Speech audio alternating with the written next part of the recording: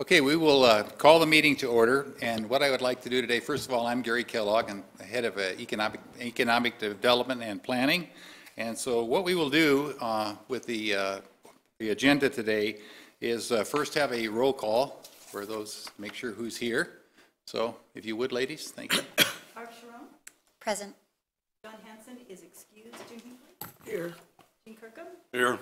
Steve Basur. Here. Mary Mandela is not here. For Sixton. Here. We've got a quorum. Okay, if you all would please stand for the pledge. I pledge allegiance To the flag of the United States of America and to the republic for which stands one nation, under God, indivisible, with liberty and justice for all. Okay. Okay, next on the agenda is the consideration of public comment. Those wishing to address the Economic Development Advisory Commission need not request permission in advance. Action taken as a result of the public comments will be limited to directing staff to study the matter or rescheduling the matter for consideration and decision at a later time. And so with that, we will open it up to public comment. Is there anyone wishing to comment at this time?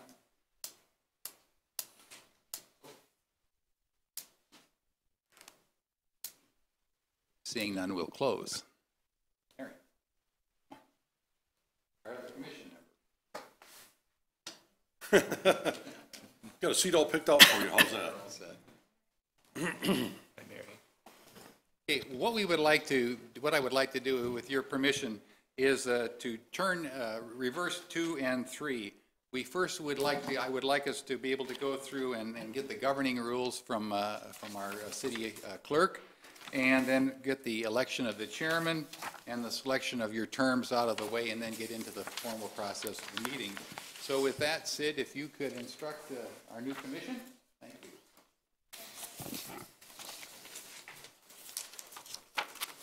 What's this? Great. Good afternoon. I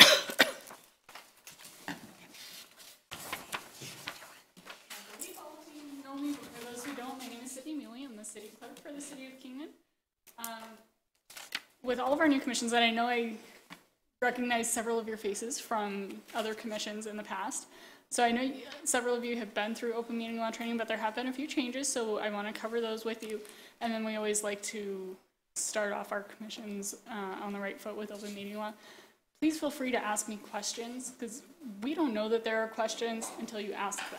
Even if it seems simple and something you think, well, I should know the answer to this, ask it, because chances are if you are thinking it, someone else is thinking it too.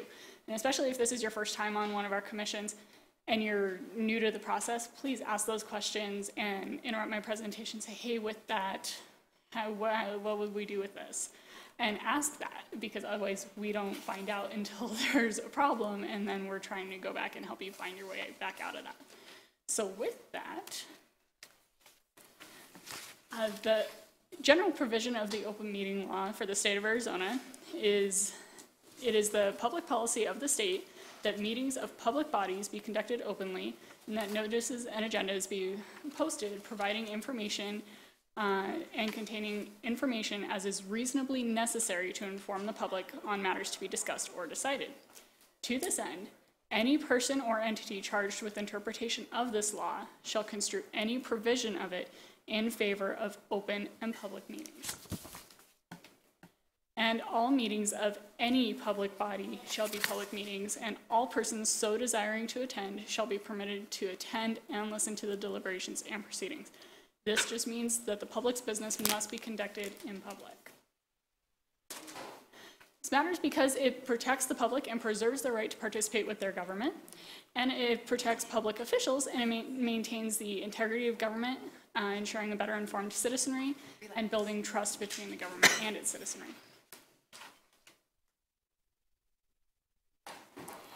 So A public body is defined as the legislature and all boards and commissions of the state or any political subdivision, and all standing, special, or advisory committees or subcommittees of or appointed by a public body. So as a commission of the city of Kingman, the city of Kingman being the political subset, you must comply with open meeting law. And this does also extend to our quasi-judicial bodies, including the Board of Adjustments and Building Board of Appeals.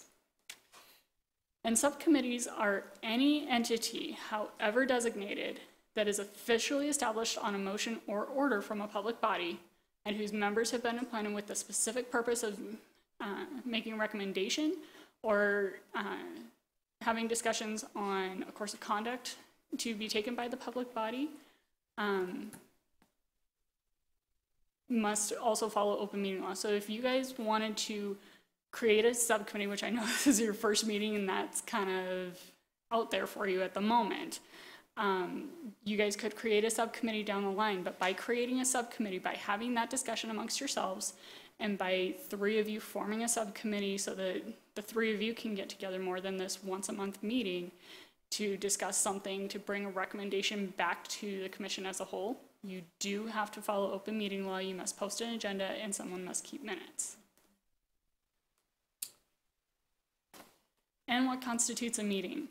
For the entire commission, it's the gathering in person or through technological devices of a quorum of the members of a public body in which they discuss, propose, or take legal action, including deliberations by a quorum with respect to any such action.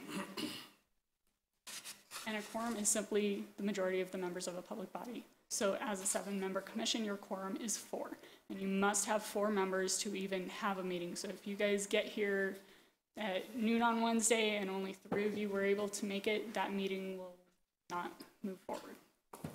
And vacant positions do not reduce this requirement. So if for whatever reason you guys, through vacancies, fell down to a 5-member commission, that does not reduce your number. You are still a 7-member commission. Those vacancies don't reduce that. And technological devices include, but are not limited to, emails, blogs, Facebook, text, websites, tweets, telephone and video conferences, and any other similar technology. And this is the part that the legislature recently expanded. So for those of you who have been through my presentation before, the legislature did go back and they've really tightened down the restrictions on these technological devices. And the state is particularly looking at social media. So Facebook, Twitter, even Instagram. They're really making sure that our public bodies aren't carrying on conversations on social media and then coming into a meeting and just voting. Because then the conversation's already happened and it's not in that public meeting. So that is something you guys do need to be aware of. And we don't say this to scare you guys, it's to bring it to your attention and say, please be aware of your social media activities, and particularly as they relate to your fellow commissioners. You can also create a meeting inadvertently by splintering the quorum. And that's when less than a quorum talks about a matter, and then they go and discuss that matter with other members of the commission outside of this general meeting. So if 2 of you happen to run into each other this weekend at the festival and said, hey, you know what, this would be a great idea, and you guys have a conversation about it, that part's not illegal. That's not a violation of open meeting law. But if you guys then each go to somebody and say, hey, I ran into so-and-so this weekend and we had this idea and we're going to take it to the next commission meeting, what do you think? That's where you've created that serial discussion. Even though the 4 of you were not together talking about it, you've splintered that quorum and you've caused an open meeting law violation. So just be aware of that with your conversations outside of here. Again, if you run into somebody and, hey, what'd you think about this? Or, hey, I have an idea, you can bounce that off of one other commissioner. But don't go and bounce that off of all of your other commissioners as well. Just be aware that those serial conversations can really get you into trouble in a hurry. And no meeting can take place with less than 24 hours advance notice to the general public and to each member of the public body. This is just some basic information. I'm not going to go into a lot of detail on it, but just on that, your agendas and why they include so much detail. And only items specifically listed on the agenda or matters related directly to it can be discussed, considered, or decided. If it's not on the agenda, it cannot be discussed. If a matter not specifically listed on the agenda is brought up during a meeting, the best practice and the one to keep you out of any further trouble is to defer that matter for discussion and decision at a later date. So if somebody brings something up and, hey, what do you think about applying this at the airport when you're talking about something for downtown, that really needs to be a discussion for the next agenda. If action is taken on an item not properly noticed on the agenda, that particular action violates open meeting law and is null and void. And the call to the public is an agenda item that just allows the public to address you regarding anything within your sphere that you would discuss. These are not required by state statute, and you may impose a reasonable time limit on speakers. We do have a timing system. You are welcome to use it. After the close of the call to the public, you have 4 options. You can respond directly to a criticism after the close of the call to the public. You can ask staff to review an item. You can ask that an item be placed on a future agenda so that it can be discussed, or you can sit in silence. You certainly do not have to respond. And a call to the public is only permitted if it is specifically listed on the agenda. So typically your agendas are going to have a call to the public on it. All of our standing meetings do, but if you call a special meeting to work on one specific item and there's not a call to the public listed with that, you do not get to have a call to the public on that. The public does have a right to attend, listen, tape record, or videotape your meetings. They do not have the right to speak or disrupt. And you can ask people to quiet it back down, and if they refuse to, you can ask them. Now, this is the part that seems to scare everybody. We don't tell you to scare you, but we do want you guys to be aware that any violations of the open meeting law can carry some pretty serious consequences. There are civil penalties of up to $500 for each violation, and you may be removed from your seat on the commission if you intentionally violate the open meeting law. And so as an example of this, I like to use splintering the quorum. That's $500 for each person individually and $500 for each item that you discuss. So you can understand that adds up really quickly. And again, I understand that usually scares people, and that's when we hear down the line, you scared everyone, now they won't talk at all. We don't tell you that to scare you, we tell you that to help you guys remember to just be conscious of your interactions with each other in a meeting as well as outside of here. And again, any action taken in violation of open meeting law is null and void. And sanctions can be enforced against not only you, but anybody who knowingly agrees to aid or attempts to aid you in violating the open meeting law. So again, with serial discussion, or with splintering the quorum, if you said, well, we had this discussion, but hey, you know, Deborah, hey, will you let her know? That doesn't excuse you from the issue, that brings them into it. And we'll just briefly cover conflict of interest. It doesn't happen very often with our commissions, but we like to make you aware of it. It is illegal to fail to declare a conflict of interest under Arizona state law, or to participate or otherwise be involved in any discussions on an issue or on any contracts where a conflict may exist. This covers public officers and employees of cities and towns, as well as their relatives.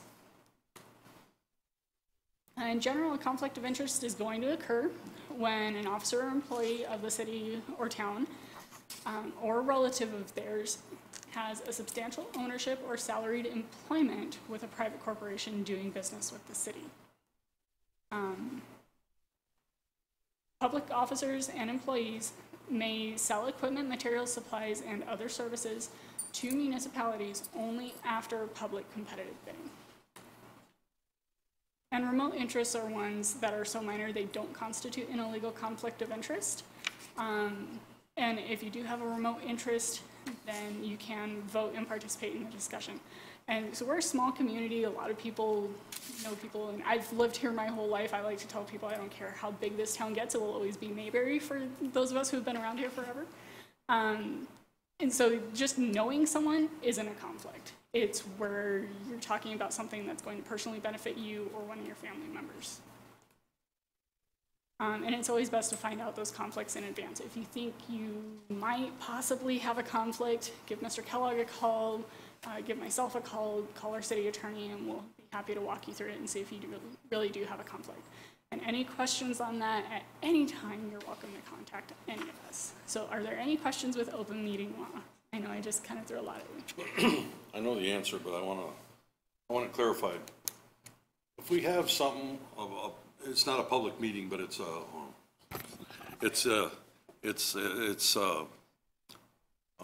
some kind of presentation, and 3 of us are there. If a 4th one shows up, even though we're not discussing, is that a quorum? So that is a quorum, and so with that, you just need to be careful and be cognizant of your surroundings. We do have a blanket posting that covers the council and all of our boards and commissions for community events, ribbon cuttings, things like that, where, again, we're a small community, chances are you may run into a quorum. So like the festival this weekend, I can almost guarantee we're gonna have a quorum of the council there at some point this weekend. We do have a blanket posting that covers things like that. Same thing for chamber mixers. That's one that we've had a lot of questions on in the past. So just be cognizant of your surroundings. Please don't mingle with your fellow commissioners. Please don't, if you have a quorum there, please don't hang out and talk, because even if you're not talking about anything related to the commission, it's the appearance of it that can, even though you may not get in trouble for it, it can cause you quite a bit of headache if somebody were to file a complaint on you for open meeting law. So just be aware of your surroundings and be aware of the appearance of things like that. Okay, thank you. And if it is a meeting where it's something that could be coming to commission down the line, then just please somebody step up and say, you know, I'm going to wait till the report comes to the commission as a whole and go ahead. And again, it may even just be an appearance matter, but we'd rather you guys be safe than sorry. And because unfortunately, it's not us as the staff that has to deal with the headache of it. I mean, we facilitate the records, but it's really you guys that have that appearance and have to deal with the headache on the back end of it. So if, you know, Mr. Kellogg invited you guys, say, hey, if 3 of you want to attend this and just get some information, it would come to the whole commission down the line, but that way you can give some input. If a 4th one were to show up, please just, again, be cognizant of that and somebody step up to hold off and wait. Right, and we'll run through parliamentary procedure. I'm gonna skip through some of this as I can. I really just want to get you guys to how you will be able to run your meetings and the basics of what you guys need to know with how to make a motion, how to second, how to vote. And again, if you have any questions along the way, please stop me, throw a scenario at me, because if you're thinking it in your head, somebody else might be. So parliamentary procedure is just a basic set of rules on how to conduct your meeting that allows for everyone to be heard and to make decisions without any confusion for you and for the viewing public. It's important because it's a time-tested method for conducting business at your meetings, and it can be adapted to fit the needs of any organization. So, for example, with that, this presentation is based on Robert's Rules of Order. However, that was designed to help guide Congress. You guys are considerably smaller. So we adapt those rules as best we can to fit the city of Kingman. The city has not formally adopted a specific parliamentary procedure to follow. And so we use this as a guideline to just help us navigate through it and to keep everything as orderly and clear as we can. This is just the typical order of a meeting. Now, this is based on the city council. Yours are going to be very similar. You'll have the call to order, roll call, and pledge, which you guys all did. You'll typically have the approval of minutes first. Being your first meeting, you don't have any minutes to approve. Any awards or recognition, if that were the case, you'll have your call to the public, old and new business, and reports. And then at the end of the meeting, you'll have the opportunity to make announcements, and finally, you'll adjourn. The basic type of motion you're going to use is simply a main motion. It's just, I move that we approve, I move that we make a recommendation to the council that we, but you always want to make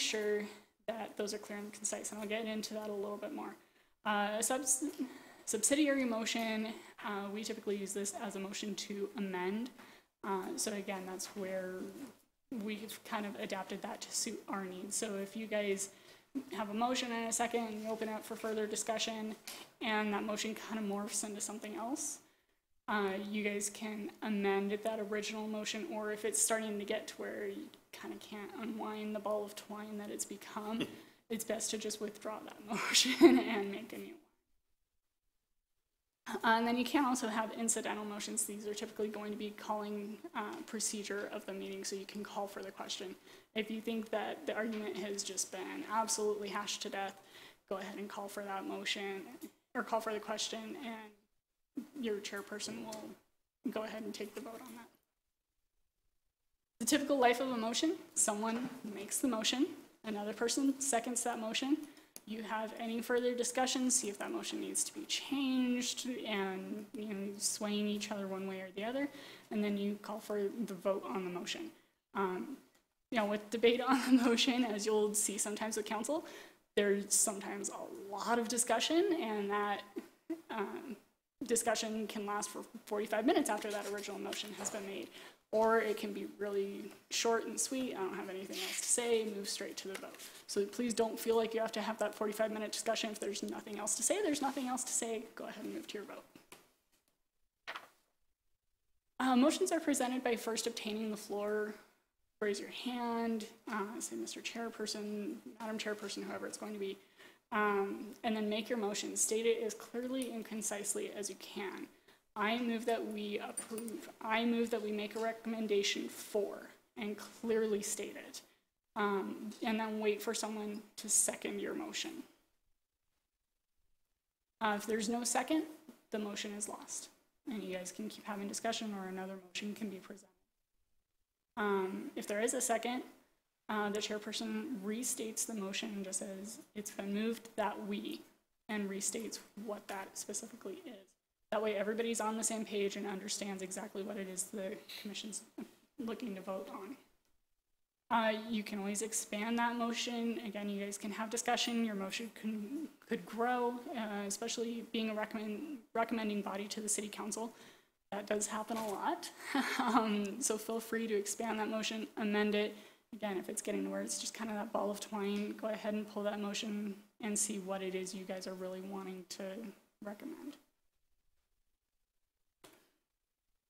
Voting on the motion, you'll typically vote by voice, and that's just all in favor, say aye, all opposed, nay, and that's typically it. Our commissions typically don't get into anything too crazy where they'll need a roll call vote, but that can always be requested. Your recording secretary does have a list of people, and they'll just go down the list individually and ask you what your vote is. Voting by division is something we're not really big enough to have to do. Other motions that you may run across is a motion to table. If you don't feel like an item is ready to be sent to the council or ready to move forward, you can do a motion to table to the next meeting, a motion to table until staff's ready to bring it back, whatever the case is, but you can use that motion to table a lot. And then you also have a motion to postpone indefinitely. So if you guys have hashed it out over multiple meetings and really don't feel like it's something you guys think the council needs to discuss, you're not ready to make a recommendation, or you just don't want to make a recommendation on it, you don't feel it's really worthwhile for the city, you can do a motion to postpone indefinitely, and that just kills the item. It gets just lost in minutes. With parliamentary procedure, it is the best way to get things done in your meeting. Again, it just keeps everything clear and concise so that everyone is on the same page, all of you up there as well as everybody in the audience. Make motions that are in order. Don't make a motion on something that's later on the agenda or that really isn't related to the item. Make sure you obtain the floor properly, be recognized by your chairperson so that you're not talking over somebody who's maybe saying something that could change what your motion is going to be. Speak clearly and concisely, and always obey the rules of debate, most importantly. So with that, I'm happy to answer any questions. Got one thing, Sydney, as far as I know, none of us have signed the paper for swearing in? You will be signing those today. That's it. Okay, and then the city attorney also wanted me to bring you guys a handout. He was actually supposed to be here today and unfortunately came down very ill this morning. So rather than coming in and sharing, he asked me to come in. So this is a really great handout. We give this to the council, and this is put together by the League of Arizona Cities and Towns. And it really outlines in detail on open meeting law. It'll help answer maybe any questions that you didn't want to ask today. It also covers conflict of interest. Another thing we always like to highlight is public records. Just be aware that any notes that you take, even if you're just passing a note to the person next to you, that because it's in a meeting, if somebody sees that, they could request that. So it is a public document. Same thing with your emails. Please be aware that anything you send to the city or discussing any city business, even on your own personal private email, discussing city business, somebody could request it and you would have to turn those records over to the city upon request. So just please, just be aware. And I know that there's a lot of rules and a lot of times our commissions get in there going, I'm afraid to do anything because I'm so restricted. These aren't designed to restrict you in the things that you're allowed to do. They're designed to make sure that everything we do as a city is open and as public as we can possibly make it. So with that, are there any final questions? I have a question. Yes, ma'am. So do we just use our private emails? Or You'll use your private email, but again, as long as you're communicating with Mr. Kellogg or something, if somebody is going to request that, it's going to be caught on the city server on Mr. Kellogg's side. okay. But again, if you're going to email another commissioner and talk about something coming up on the agenda, be aware that somebody could request any city business. And our council members can attest to this. We've had it happen a lot this year. Just requesting anything on both city servers and private servers. And it's become a very hot button topic lately, so we just ask that you just be cognizant of that. And it can open you guys up. Okay. And again, I'm not trying to scare you guys. It's just to help you guys be cognizant of that and help you remember to try and keep that discussion amongst yourselves here. Well, if we comment on a post by somebody on a different board or council, is that? Across other boards or council, no. Okay. Just again, be aware that, especially you being in Economic Development Commission, you guys are probably gonna be a little more at the forefront for some discussions. So just be aware that if your other commissioners are talking, obviously, we're not the thought police, the state's not the thought police, we can't tell if you've read someone's comment. But with that, I mean, always be aware that there are ways that you can say, well, I saw on Facebook that Mr. Lesor said, Right. and that's where it's going to get you into trouble. But really, they're looking specifically for those serial comments. So even the Daily Miner Facebook, it's an open public page, but it is a discussion outside of this arena. So you do need to just be aware. So if you scroll through and you see other commissioners commenting, saying, maybe I'll save my comments for another day. Yeah. Okay. Thank you. All right, thank you. Thank you, Sid.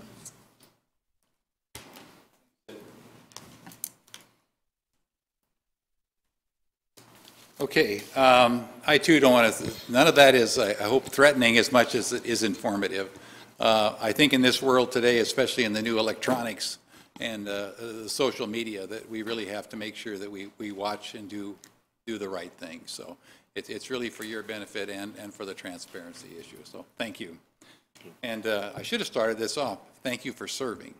It's really nice when people step up into the public arena to do this because it's special. And they'll have those really wonderful days when you will get lots of accolades, and you will have those days when, God, why did I ever join that commission? But, I think it's all going to be good from here. So with that, what I would like to do is now conduct the election for your chair and for your vice chair, and then I will turn the rest of the meeting over to whoever you select as chairman. John Henson did ask me to pass on. He is not here. He's traveling. and that he would not accept a position as chairman of this group, but that if he was considered as vice chair, that is something that he would certainly consider. And as you know, John is the current head of CAMA, but he just asked me to pass that on to you today. So with that, if you would like to discuss among yourselves or nominate a chairman, we will start that procedure. So.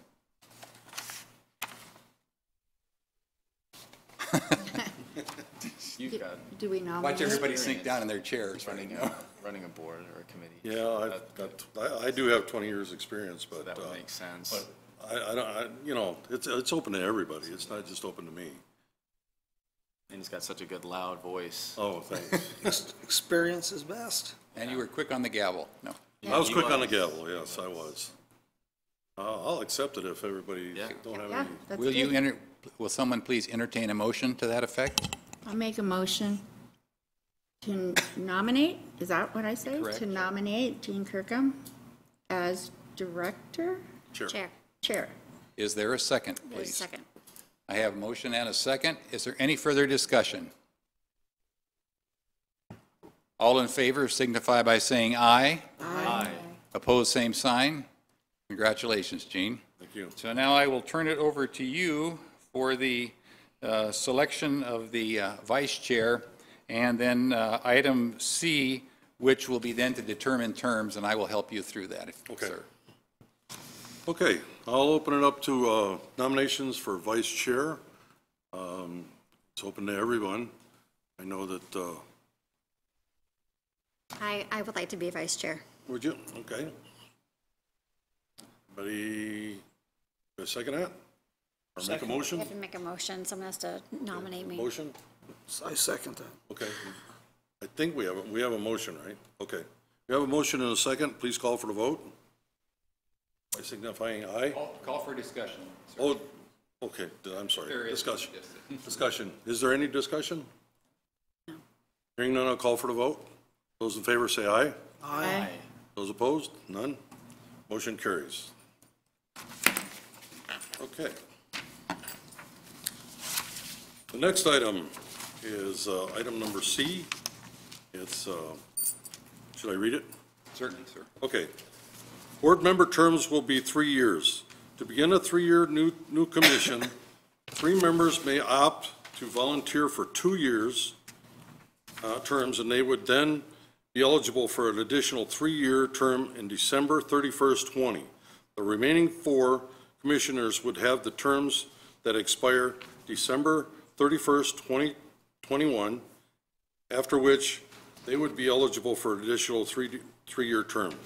Members will also indicate a draw instead of the volunteer process. I'll go ahead and accept one of the 2-year terms, see, as I've been on commissions a long time, and I think that's the right thing to do, give everybody else a chance. We need what, And one more. I'll volunteer for a 2-year term as well. We have the second one. Do we have a third one then? have to have a third one? Need a third one? Yeah, I'll also do a 2-year. Okay, so that'll be the 3 of us, and that, we need a motion for that? Yes, please. Can somebody make a motion, please? Make a motion for you 3 to serve a 2-year term. Okay, do I have a second? A second. Okay, I have a motion and a second. Any more discussion? More discussion? Okay, call for the vote. Those in favor say aye. Aye. Those opposed? And that motion carries. Okay. Okay, All right. all right, number 2, reports. Okay. Mr. Chairman, if we could, item D is future addenda items, but one of the things that I wanted to kind of explain a little bit on this, we kind of, in the Novus, in the system that designs your agendas, it is hardwired. And so normally I think, for me, my preference would have been that this appear last, but this agenda is going to be a little bit different than what you'll see in the future. It'll be just about the same format, not flipped around like we're doing today. Okay. And if it's all right with you, Mr. Chairman, if we could address the future agenda items after the 3 of us do our presentation, maybe that will give you some idea and the rest of the commission on what you would like to see from the three of us, if that's Perfect. okay. All right, Mr. Kellogg, anybody opposed to that? No. Okay. You're up. Okay, very good. Linda, how do I bring this to full screen here on this?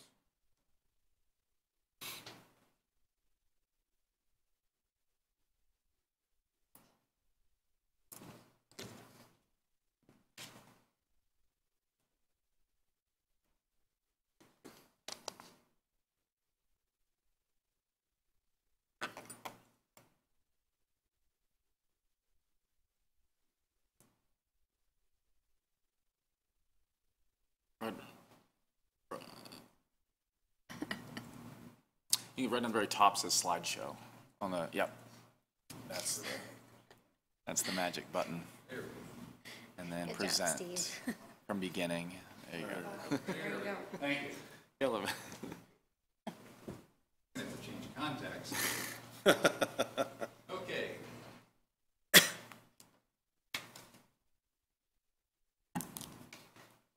Today, what I'd like to do is kind of just walk you through, since Council's had the privilege of kind of seeing over the last several months where we have traveled this journey.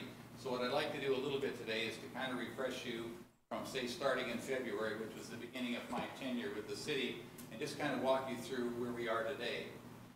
Then with that, I will update you on both the airport and the economic development activity. And as you'll see on your agenda, following that will be Bennett Bradley. We'll talk to you a little bit about the airport stuff and the industrial park there, and then Josh will walk you through tourism. And I believe you'll kind of have a picture from where you can form the idea for future agenda items. So when I joined the city in February of 2018, to assist with economic development, Jim Bacon was our then interim city manager. Jim acknowledged the following. He said, in addition to economic development duties, planning and zoning and community development would fall under my responsibility. Well, what Jim shared with me then was, he said, Gary, I would like you to update the facilities downstairs. He said, the environment is such that it's not really good for our employees, and it certainly isn't conducive to our customers. So we then embarked on a journey of remodeling. The idea behind the remodel was two things. Number one, to certainly give us excellent customer service, but put the tools in the hands of our planners and our community development person and our admin downstairs. And so with that, the total remodel of the front, we also took what was turning into a stock room full of junk and garbage into a very nice conference room. We found out that in our group down there, we had some talent for colors. So that turned out to be an excellent thing. And so we then addressed with IT the modernization of what could we do. Our conference room is now wireless, has a large screen TV. We can conduct almost any type of business with any type of developer or customer who has a question concerning planning and zoning and community development right there in the conference room. We also have that same capability at the front desk. So we now have created an atmosphere where there are two places to work, but something that both color-wise and I think equipment-wise and for our employees is nice. That's phase one. Phase two will take place later this fall, and it will be the remodel of the back room. That is a windowless area where the two planners and our community development person are located. But one of the things that we have already started, we upgraded their computer screens, got the larger ones, made it a lot easier for them to see and do business. And then we're also starting on a system called Track It, and this is in conjunction with our building department inspecting too. We are able to look at blueprints now without ever touching paper anymore. This process is completed. And it's wonderful because on this you can comment, you can make red line, you can do everything. And this will, in time, transfer from all the departments that need to do the appropriate inspections and permitting to also the contractor and everybody. So if we look out in the future, a year, maybe what we can really do is get rid of all that paper so we can have it stored electronically.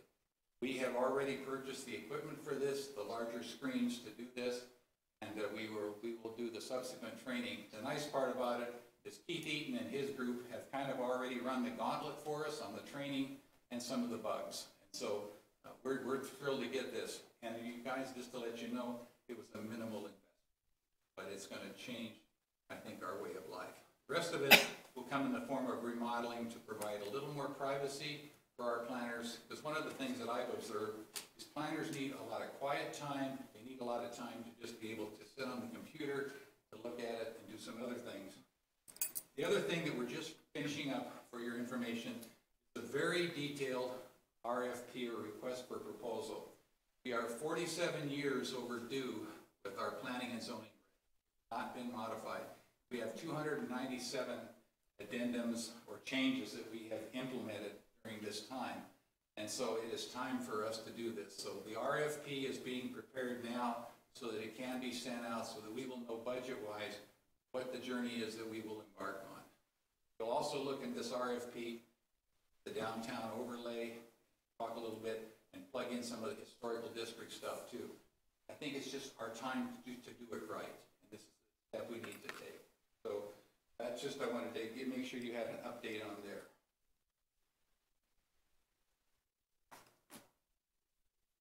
Department of Tourism at the Powerhouse would also be under my direction. And since then, I have worked closely, almost weekly, if not daily, with Josh and his staff. And we started addressing the overall appearance of the Powerhouse. We have the cooling system. That may not sound insignificant to folks, but that is an evaporative cooling system, very challenging. And so we went through a lot of work with Public Works to get it up and functioning. Even with that, we still will experience temperatures in the 90-degree range at certain days in the summer. We then took a second step.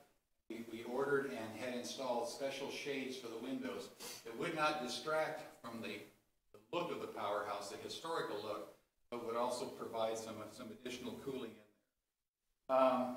We are currently addressing the possibility of some shade structures in the front.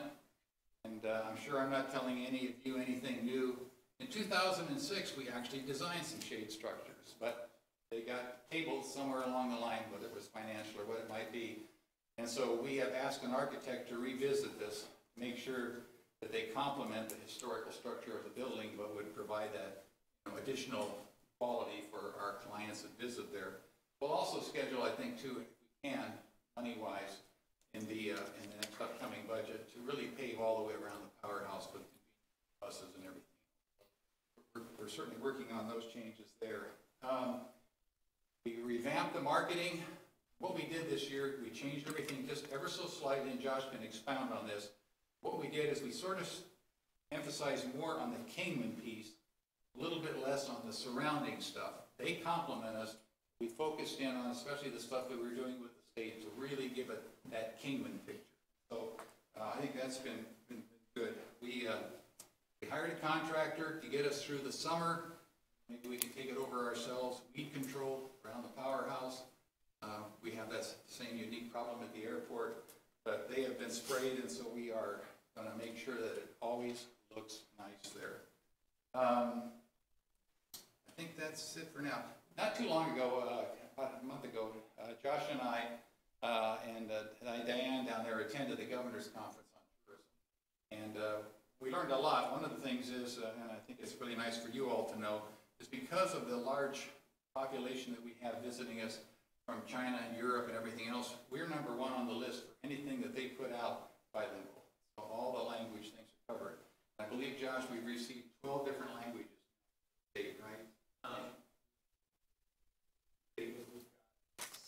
Seven of our own, so for that interpretation. So, and I'll let Josh expound a little bit later on the tourism angle. In May, the litigation between the Kingman Airport Authority and the city was concluded. Jim Bacon then asked me to oversee the airport when it came under the control of the city. That happened on May 3rd. To give you a snapshot of that particular day, we had about 4-hour window where we were allowed to be able, through the attorneys, be able to talk with Bob Riley out there and Brenda to try to glean as much information as we could before the transition took place, which happened at 4:30 that afternoon. And so we did. We tried to pull as much as we could, both from Tina's department and everything, to make sure that we had everything that we could possibly get our hands on. We knew there was a ton more in the computers One of the unique things that happened that you need to be aware of is that as soon as the litigation was, or the transition took place that afternoon, the computers went to a special master. Special master was charged with gleaning off information that was important to KAA's attorneys and our attorneys. So we were left, so to speak, with only hard copy or whatever we could find in the files, and so we just took it from there. We didn't stop the train, we just said, let's get rolling. And so we did exactly that. So we now, I have to tell you that we got the computers back a couple of weeks ago, and so we continue to glean out any information on, especially what's important to us was the historical pieces. Land transfers, wherever we could find it, or land sales, things like that, or client contacts, because in this business, sometimes that contact can start 5, 6, 7 years ago and have been nurtured, but now it was time. So we have that back and going. So that's working quite well. We hired as temporary help to assist the transition was Bill DiGiulio, and Bill helped me from day one, from starting in May, and Bill, as you know, is the former manager of Unisource. They were a big help. Bill hit the ground running in all the things that we had to do. The second one was Joe Husband, and I can't say enough about Bill or Joe, but especially Joe Husband. He took over the airport, and he continues to help us operate that on a contractual basis. Their knowledge and Joe's knowledge of FAA, ADOT, and everything else has been tremendous. We never had to break stride in the 10-year master planning that we're going through right now with the airport. We're able to move everything forward in spite of the transition. Also, our capital improvements for the next 5 years with ADOT. I will tell you, we had a meeting with both the organizations. They were extremely happy with how we were handling things and how these two gentlemen were doing it. So on the industrial park side, Bill and I immediately embarked on visiting as many of the industries as we could. So one of the things that I know that Bennett will be working on and I in the future will be a more detailed thing called a B3 survey, where we will draw more exacting information from these industries. But we listened real close right up front. And what did we find out? We found out that we needed to get these guys up on that big sign out in the front, okay? So we weren't charging them. I said, my God, you're in our park. Let's do the right thing. So up they go. And so you're going to see a picture later in the slideshow that's going to amaze you. That board is getting full. The second thing was signage within the airport.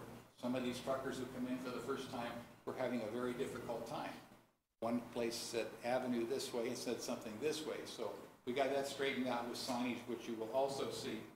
The other thing that came up and that we found out, especially from our industries that handle extremely heavy merchandise, we've had some tipping problems at the airport. When you come out and go over to get access on Route 66, there is a tipping issue where your center of gravity will change as you go over the divider and down. So being installed, we thought it would be this week, but I think it's probably going to be the first of next week. We are installing a warning sign on tipping that actually flashes.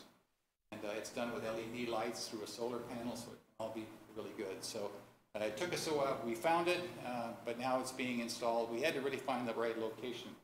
So that was it. So I think those are things that we paid attention to right up front. And the other thing is we cleaned it up, and I really have to thank all of the departments.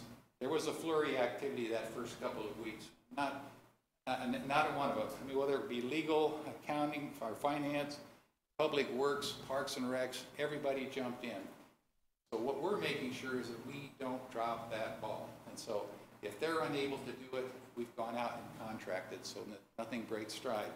So I would hope that all of you would go out and have an opportunity to view it at some point in time and see what your industrial park looks like. The lighting was replaced under the viaduct for the railroad. The landscaping is up to snuff. We're still not done by a long shot. Some repaving was done, and we're going to continue to do all these things. It was really interesting because I had been told a while ago, well, by someone, well, it's just a blue-collar industrial park.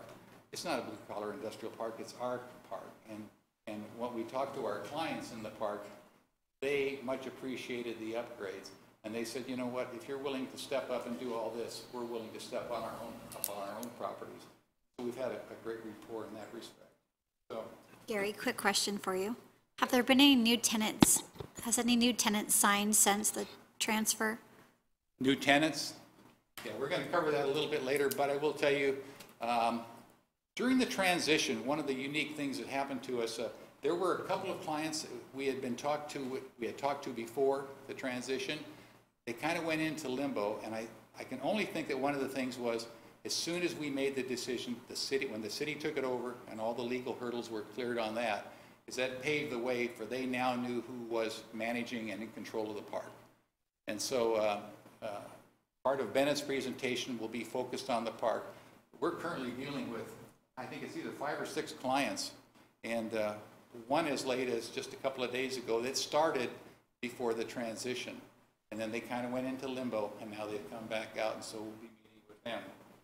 So, so there was when I say in the flurry activity, it was making sure that we had everything set at the airport side with Joe, that is, with the FAA, all those other things. And then we began to see folks coming out on the airport side. We are looking now addressing 2 new terminals, 2 new hangars, and then a shade structure. And then there was a really important one, this draw site that you all hear a lot about, and that is where they buried some of the parts, some of the stuff, and then there was a chemical reaction under the ground that caused with the aluminum, and so, you know, it caused these big humps to create. Well, we've been in a constant struggle, KA was, and so are we now, with the EPA on this, solving this problem, but we're getting closer. Thing is, we wanted to get it resolved, get that out of there, and then the big dispute comes in. Do we put in 2 inches of overlay or 4? Preference really is to 4. Get this baby sealed down and be done with it. You know, it's important to all the industries out there, because that whole draw site is driven a lot. And if you go out there now, you will see a lot of little markers that say, don't hit this because it's an awfully big hump. So that's certainly one of the things that we're doing. We formed a user group, or Joe did right away, because his experience from Glendale. And that user group has pretty much almost morphed into then what is now, as you know it, as the Airport Advisory Board. They still meet every couple of weeks. They gave us an original checklist that kind of was created when the whole transition took place. And we continue to monitor that checklist and begin to check things down. This is done, this is done. So we stayed on top of that, stayed on top of the draw site. Took their advice on what to look for to add to and enhance when we get to doing more of the work on the website. So they've been a big help to us in that respect. And so I want to make sure I don't miss anything here. As we have announcements too, just so you all know, and you get a real opportunity to see something, it's quite a partnership right now, but on October 6th, there'll be that Airfest out there. And please do it. I mean, this is a real partnership between the city of Kingman and the experimental aircraft people. I know Joe, husband, called earlier this morning. You know, we're making sure we have all the right help in place, all the right barricades, all the right things to really make this a very successful air show and show those folks that, you know, Kingman is their good partner. So, yeah, I want to make sure I don't miss anything here. Okay. All right.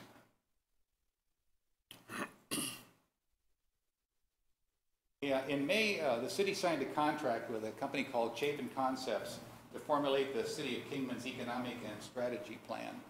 And this has been being worked on since May. Work started then. We have supplied them so much information from the past that we had to create a Dropbox in order to facilitate all this stuff. So I need to tell any of you that a lot of the things that we're embarking on now may have been attempted in some way or another, or there's some plans that were sitting on a shelf somewhere. So what we did is we went through and found everything that we could. We loaded it into the box, or into the Dropbox, and shared that with Chapin so that they didn't have to recreate any wheels that might have been created before. They will visit us starting next week. They have done a tremendous amount of legwork, phone calls, etc. And so starting next week, they land, there's tours, there's a number of meetings that will take place. But I would really like, Mr. Chairman, from you today, is we need 2 members from this commission to attend a meeting on October 4th from 11 to 2, okay? What they've asked for is 2 members from every commission, so we didn't get into the open meeting law, to meet and talk with Chapin. So if you could decide today who that might be, and if you know, who would be in attendance, that would be terrific. If it's yourself and someone else, that would be fine. Okay. So you can notify myself or Sandy down there. We'll pass that on to Chapin. But it'll be at the Powerhouse. It'll be at from 11 to 2 on October 4th. Okay, why don't we handle that right now? That weekend is probably the biggest weekend of my life, so I won't be able to do it. Do we have any discussion or any volunteers that would like to attend that? It seems very important, but like I said, my weekend is, and I won't be able to do that, but I'd be happy to take a couple of volunteers. I'll volunteer. Okay, Debbie, anybody else got some time they could go out and, it's going to be real beneficial, and if you could, when you do get out there, make sure you're going to make a presentation to the commission next month. Would you be interested, Mary? Sure. Okay, so we got Mary and Deborah that will go there, touch bases with Mr. Kellogg and get all the information and time to meet and everything, and thank you, and make sure you're going to have a presentation to bring back to the next commission meeting. I think you will find it very informative.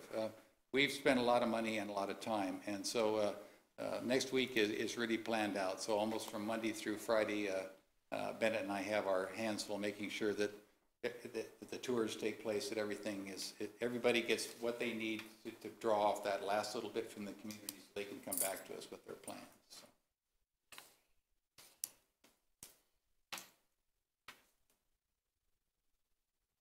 Well, thank you, Ms. Kellogg. Anyone Oh, got no, any? I'm just, Oh, you're not done sorry, yet? sorry. Oh, I'm sorry. I'll keep it. Okay.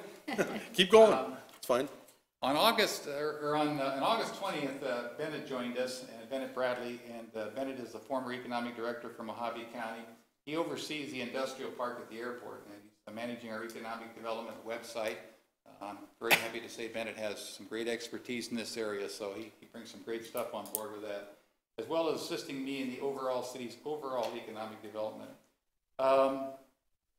One of the things that I did ask Bennett to do, and we had a long conversation about this, was while he still was at the county, there are some projects south of us that will affect Kingman. And we're making sure that those balls don't get dropped, okay? Because these companies that are looking out there on I-40, those jobs will come from Kingman.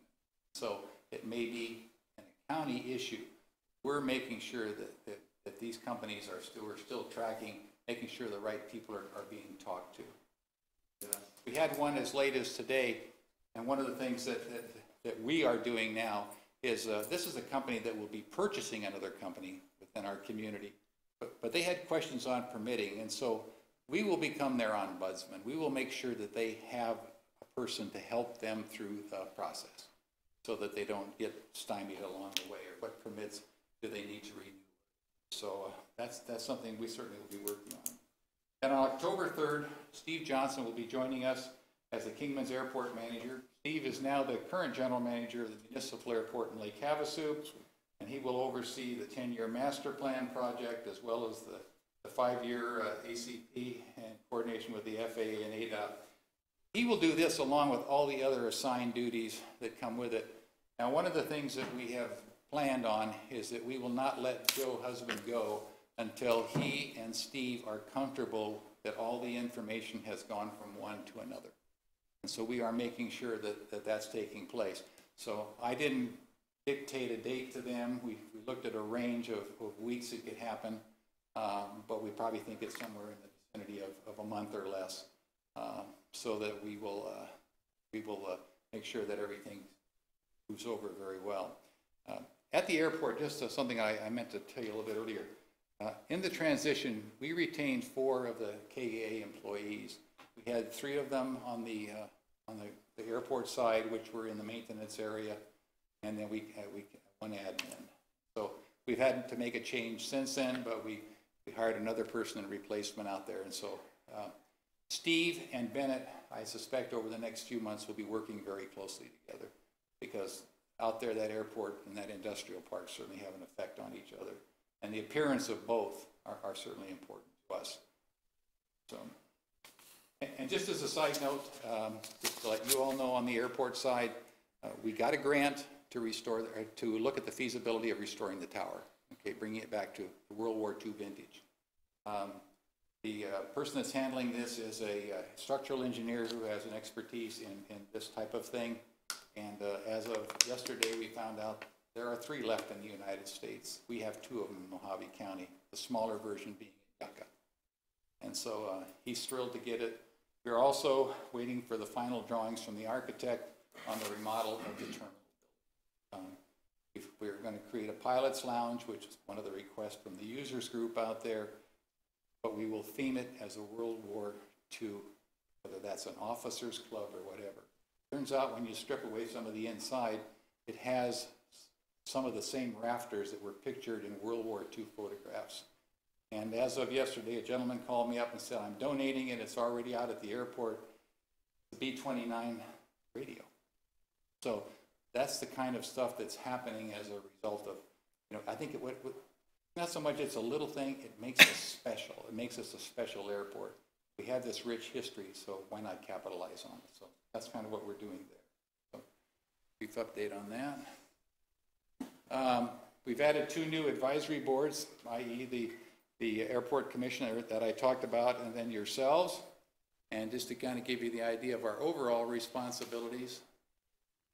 Okay, we have in our department, we have a total of 4 commissions that fall under our purview.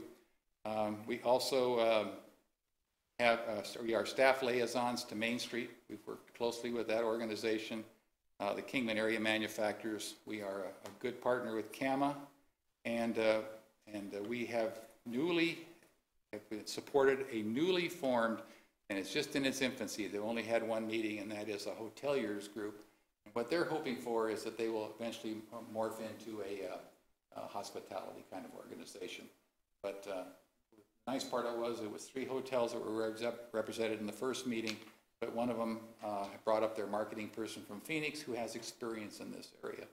And so I think, we'll be off and rolling on that. They're going to be meeting on a monthly basis, but we will be in strong support of that as we are in the street. So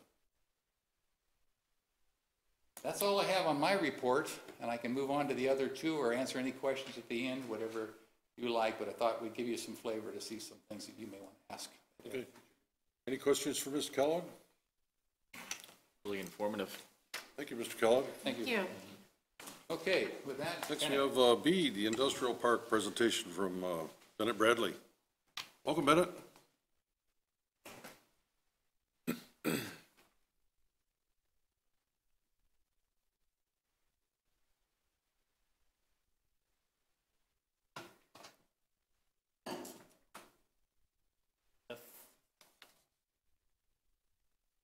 All right. Good afternoon, everyone. I'd like to thank you again, like Gary, thank you for your willingness, your time to volunteer for this commission. I really look forward to working with all of you as we go forward over the next years. As Gary mentioned, my office is located out at the airport, 7,000 Flightline Drive. It's in the administration building out there, and we'll be located there with Steve Johnson, who will also have an office there.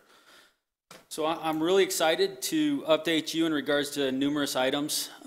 Gary Kellogg kind of hit on them a little bit, and I'm going to go into some more details on them. This is going to be the first update that you guys receive, and as we move forward into the next meetings, there's going to be new stuff. There's going to be additional things that we've been working on that'll continue to be brought back before you guys.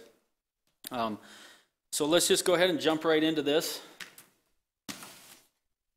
Gary mentioned this monument sign, and a lot of this stuff you might have seen on Facebook and other announcements, but basically the business park monument sign had not been lit up for quite some time.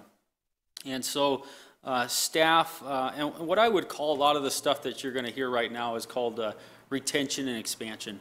These are things that current industries out at the airport are really excited about, and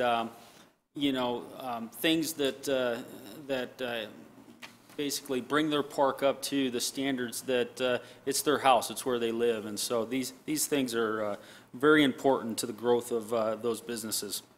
So the light was lit up, and also, as you can see, a lot of the signs are getting full. And I just was actually at a meeting this morning.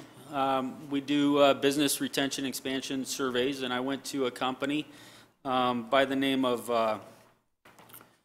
let's see, this was, I'll get to it in a little bit, but, oh, here it is.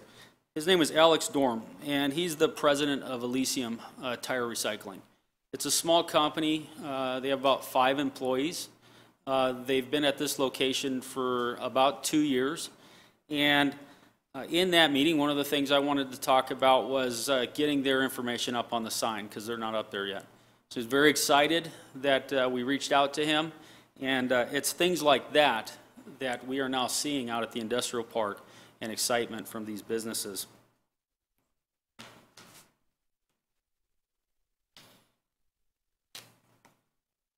So following along those lines, we turned our focus to Mojave Airport Drive going into the industrial park. Was really, the bushes were not being trimmed, weeds were coming up on the side, and so what we did is we broke this down into 3 phases. The first phase would go from Route 66 all the way to the stop sign there at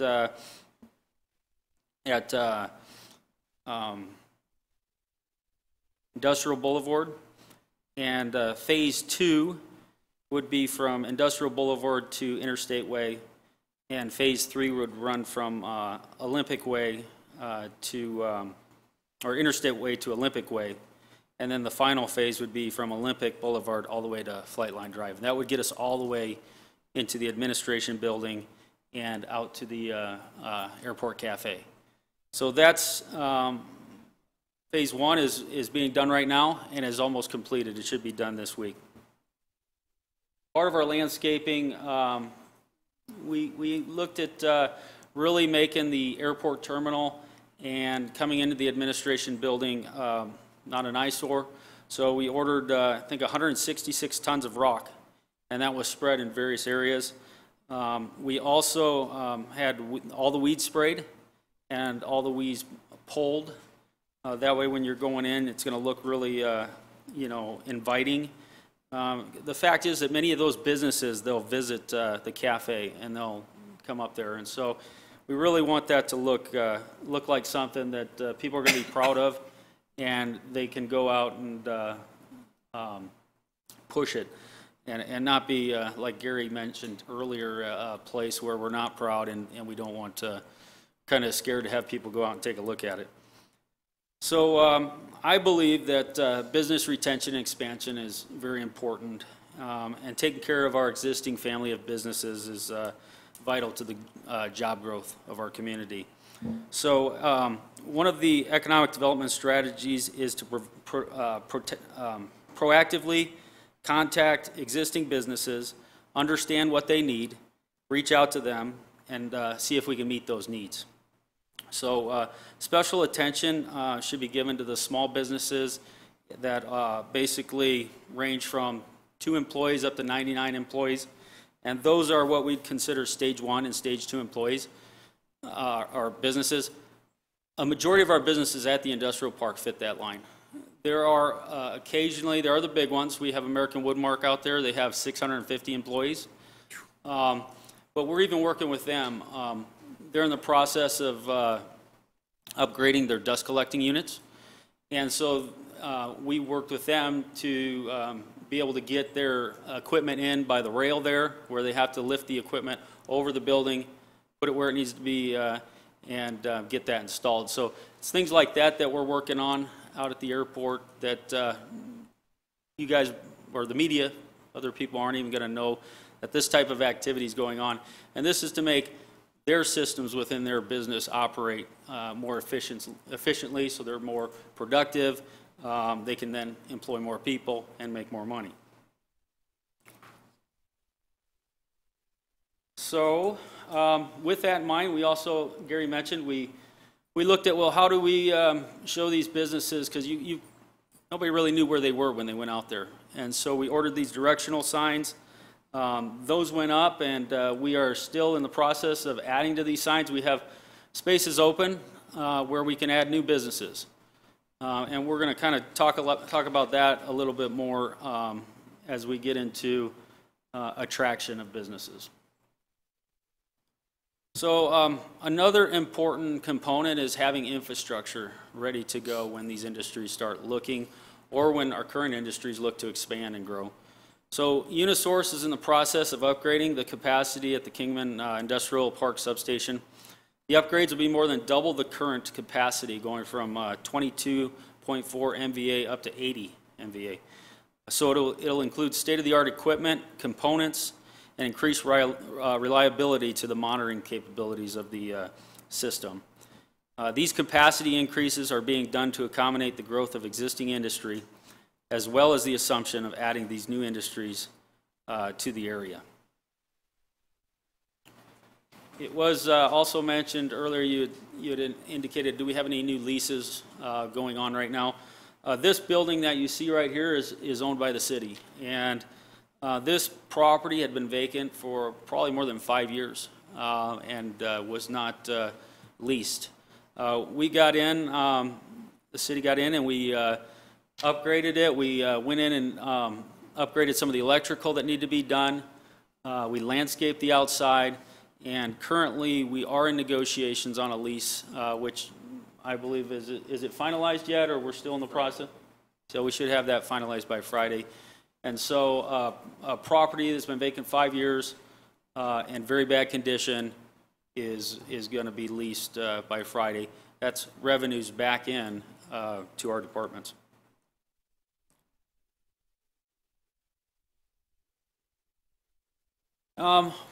You know, as you might be aware of, the city has property out there at the industrial park. And so one of the things that we're going to do is we're going to actively market that property to potential businesses and people looking. And so we're going to create signs, put them up on the sites. As far as I know, there have never been any signs marketing those properties out there. So this is just an example of one thing that we're going to jump right in, and these signs are already out to be made and installed on the sites. We are also looking at what I call cost of doing business information. And so when it comes to companies relocating to an area or expanding and staying in the industrial park, the common things that will get brought up are labor, the desire to reach new markets, the need to upgrade facilities or equipment, the desire to lower costs or increase cash flow, and considerations about the quality of life. For different businesses at various times, these certain concerns will rise to the top when it comes to the importance. Just about all moves of companies are attributed to some combination of these issues. To address these questions, what we're doing is we are putting together these professional marketing pieces that also have cost comparisons about what it's going to run for a company to estimate to locate here with your electric costs, your utilities, workforce information, and we're going to compare that against our competing markets. And so this document is also going to have a current list of properties that we have available for them to come out and view as well.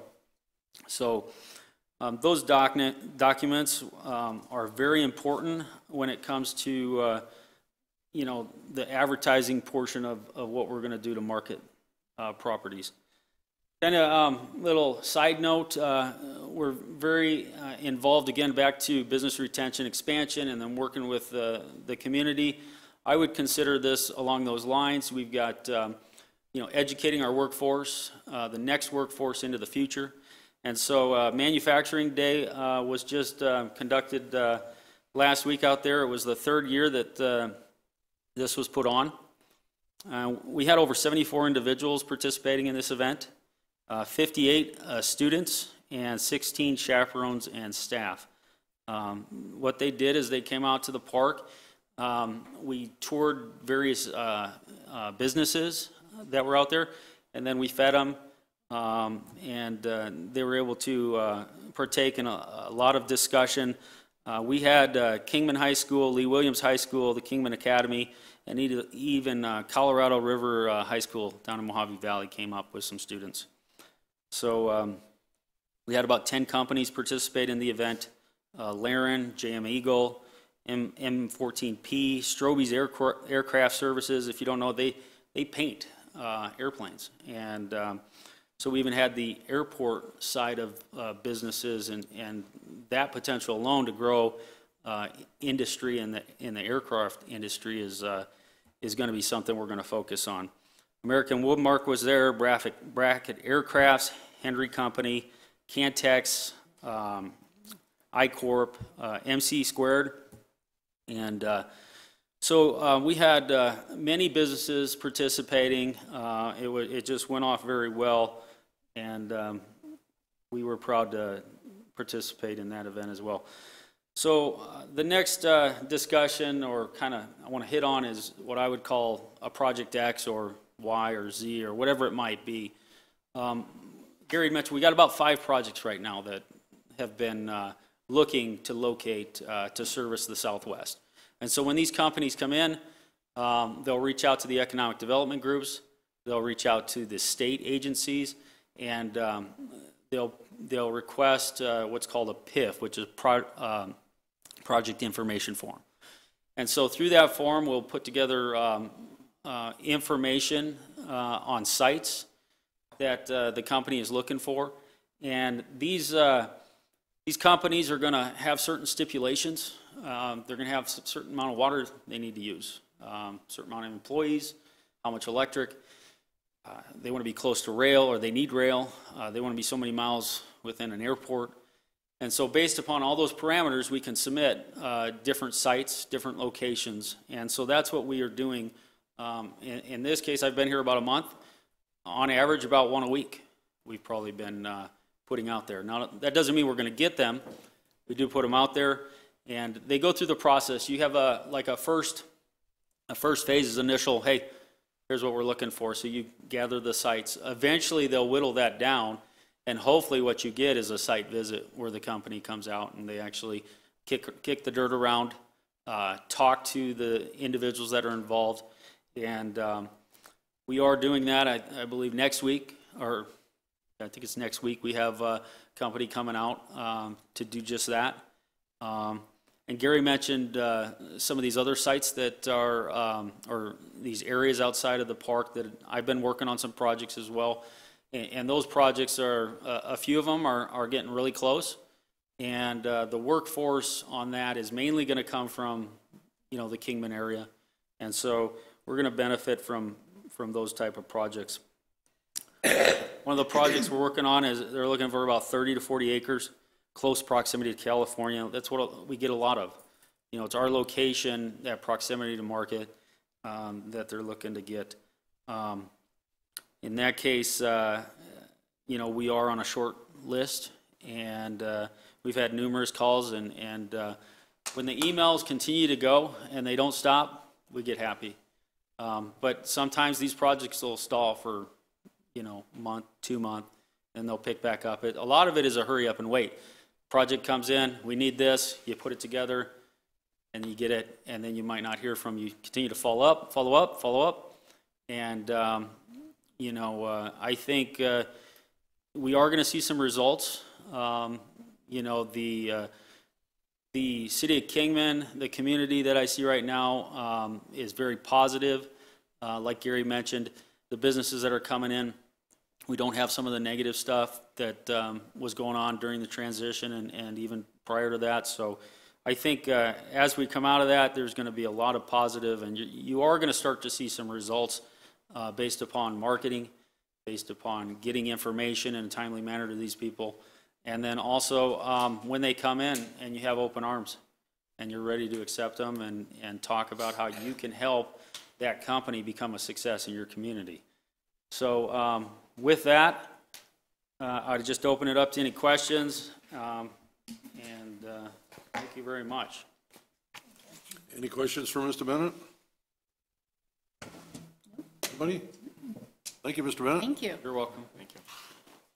Next, we got Mr. Josh Noble from Tourism. Welcome, Josh.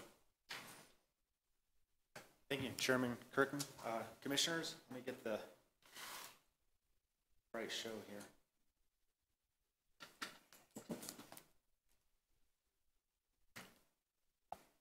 Okay, so a lot of this, a lot of you probably know, but I'll go ahead and go through it, and if you have questions at the end, just let me know, or if you want to pause me in the middle.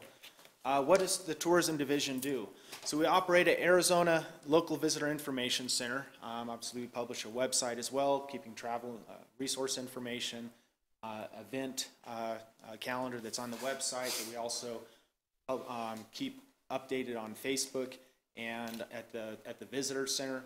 We conduct paid advertising promotions for Kingman. A lot of that's through the Arizona Office of Tourism Marketing Cooperative. We assist potential and realized travelers. So these are people that we're trying to make aware of Kingman, as well as people who have come here and they're needing assistance with where to go, what there is to see, where to eat. We provide media assistance. So we act as the film office for Kingman, a quasi-film office. I'll go a little bit more into this, but we get a lot of media requests in, and we try to point people to the right contact as much as possible. Event coordination and assistance, of course, we have two main events that we do, but we also like to provide some assistance to coordinators with packets, welcome packets, and contacts and different things that we can do to help encourage events in Kingman. And then we operate a gift shop in the Visitor Center to help offset some of our expenses. So we have 3 full-time positions. That includes myself, the gift shop and Visitor Center coordinator, and then a individual to manage our website, event information, the Facebook page, and then we have 3 part-time individuals, and this year we just added a seasonal part-time to help us through the real busy months. Operating hours are 9 hours a day, basically every day of the year except for 8 holidays we do close. We stay open Memorial Day and Labor Day because those are heavy travel holidays. And you compare that to other regional visitor centers, we actually have a much more consistent hours and days of operation. We find that easier for our visitors coming in so they don't have to try to look up when we're open, what days, and what our hours are. It's always the same. Other regional visitor centers are closed on the weekends, or they have shorter hours on the weekends. They have different hours for different seasons. Williams is actually the only visitor center in an area that has more operating hours than we do. They have an hour and a half longer in the summer months. On average, this is a 6-year waiting average going through last fiscal year, about 123,000 visitors. The last 12 months, we had 146,613. That's September of 17 through August of 18. You can see we're seeing quite a bit of an increase in travelers coming through into the visitor center. The 6-year average, that's 308 visitors a day. The last 12 months, 410. That's about every 79 seconds. That's someone walking through the door. And these aren't just people coming in, using the restroom, or buying things. They're asking questions. We're trying to help them to figure out what there is to do in the area. If they're traveling somewhere, they're asking questions about how to get there, timing, weather, all kinds of information. So it can actually take quite a bit of time trying to properly help and treat each group that's coming in the visitor center. We have 132 slots for regional brochures and guides. We've got a big 8-foot by 8-foot map of Arizona put up where people can reference where the guides are going to. It's actually a really well laid out visitor center area that was just completed right about a year ago. And then 36 slots specifically for Kingman attractions and information. And we encourage our businesses in Kingman, our attractions and restaurants and the hotels to provide us information to put into there. The gift shop, most of our merchandise is U.S. theme or U.S. product and Southwest themed. We try not to compete with local businesses. Our sales history so far this fiscal year through last month, the first 2 months, we had over $66,000 in sales.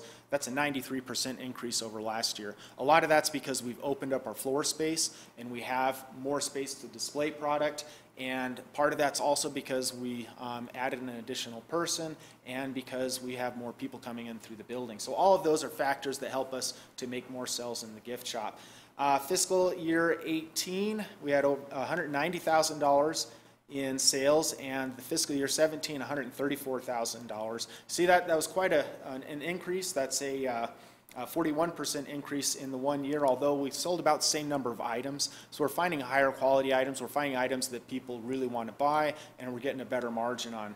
So we're making pretty good choices on what sort of items we carry in the gift shop. Fiscal year 16, $87,000, so in 2 years, we had a 118% bump in our sales. And like I said, a lot of that's because we have extra space to carry more product.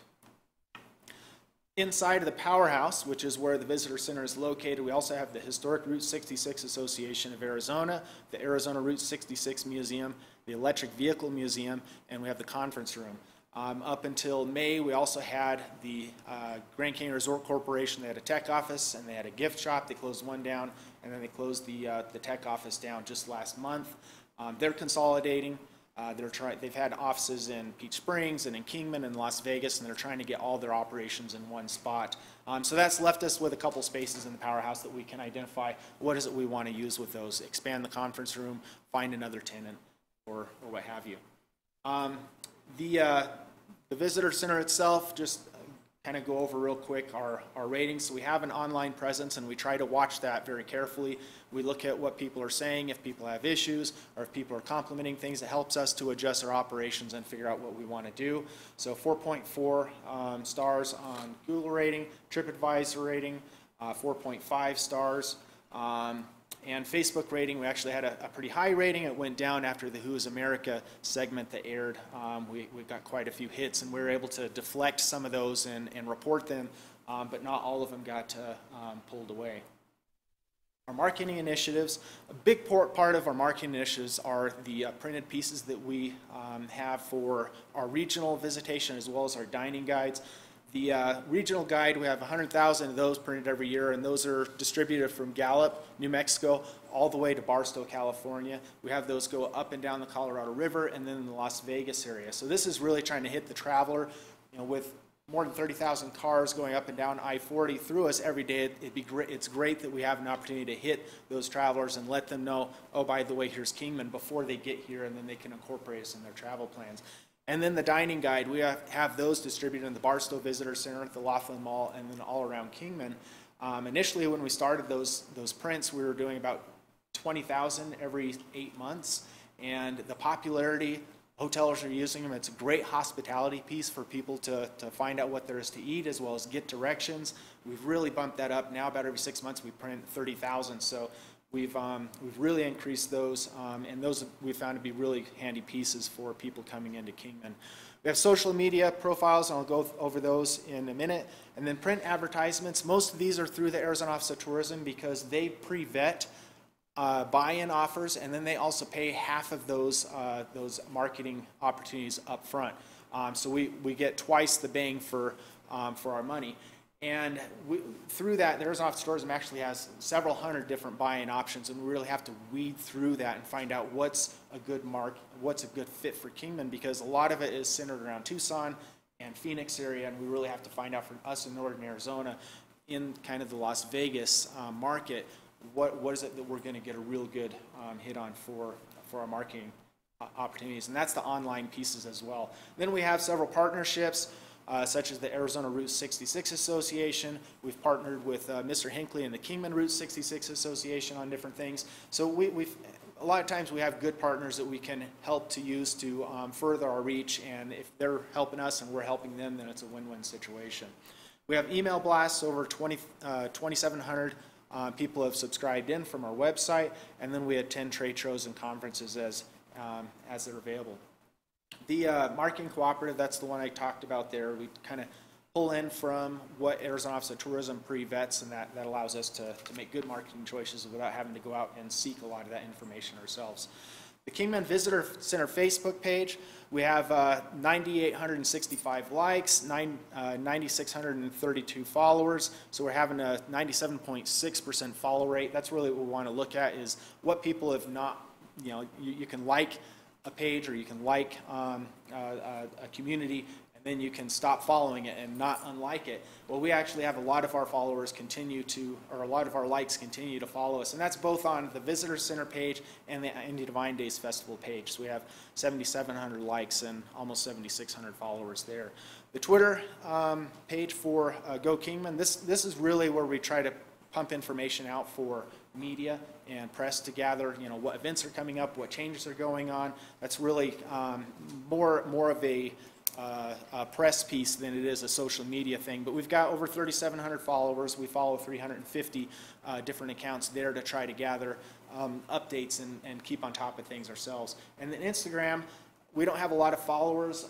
As of yet, we haven't really pushed into this. This is more about, on our website, we have a functionality where we can tag a Instagram account or location to our restaurants, to our hotels, to our attractions. And so at the bottom of the page, it pre-populates with pictures that people are taking at those locations. And we had some points of interest like the White Cliffs Wagon Trail that had no pictures that were associated to it. So we started this so we could tag and we could start putting pictures. But we also use it for some of our marketing pieces and just kind of getting the word out. Josh? Yes. How often are you posting on these social media outlets?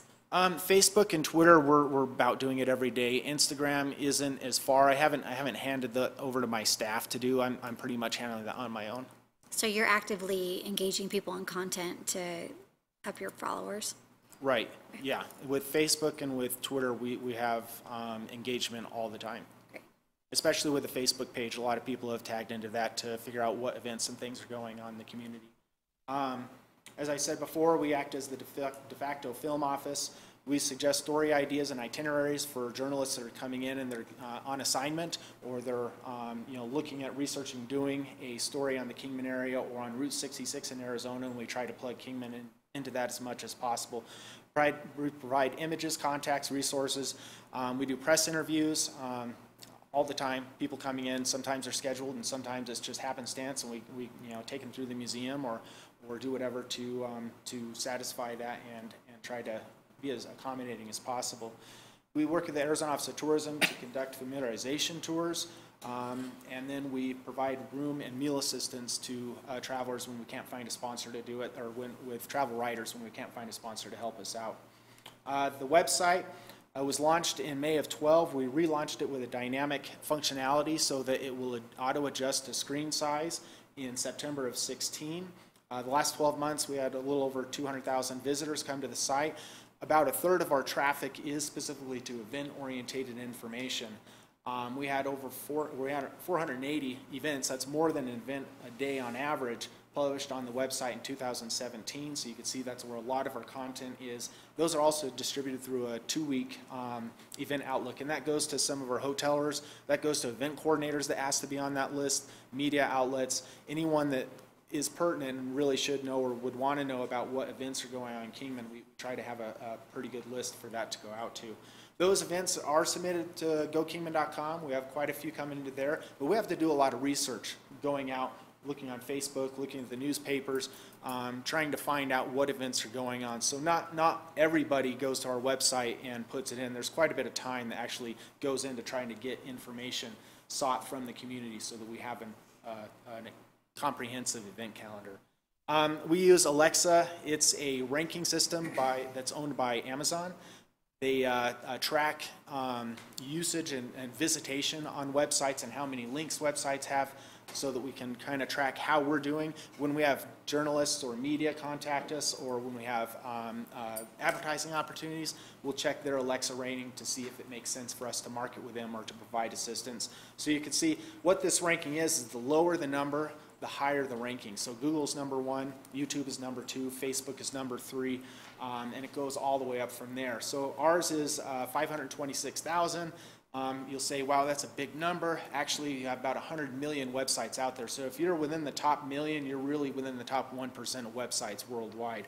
In the U.S., 113,976. You can compare this to the city's general site, which is about 933,000. The Kingman Daily Miner, about 211,000. VisitArizona.com, 325,000. Flagstaff, Arizona, 802,000. So it gives just kind of an idea of how many sites link into your site and how many people visit into your website. As I said, we also help a little bit with event coordination. Most of our involvement is with the Andy Divine Days Festival, which is coming up this weekend in the fall, and then with the Route 66 Fun Run in May. And that's about our capacity of what we can handle with helping out with the events. There's quite a bit of coordination that goes into that, but it's something that we want to continue to do and be involved with, particularly with the Andy Divine Days Festival. We see a lot of opportunity for that event to blossom into something bigger. We also do quite a bit of data collection. There's a science to marketing, there's a science to figuring out how to get the word out, and we analyze quite a bit. So we collect information from people coming in, from bus tours. We track all the different bus tour groups that are coming in and who's chartering those, so that when we go to trade shows, we know who to talk to and say, you know, we know you're coming in, or you know, and how can we help you to increase that traffic. We also look at our visitor information packet requests, where those requests are coming from, where leads are coming from. We look at our website analytics. All this information is helpful for us in making decisions with our marketing and making decisions for what sort of events would people be interested in and all of that. So for an example, this is our walk-in traffic at the Visitor Center for fiscal year 2018.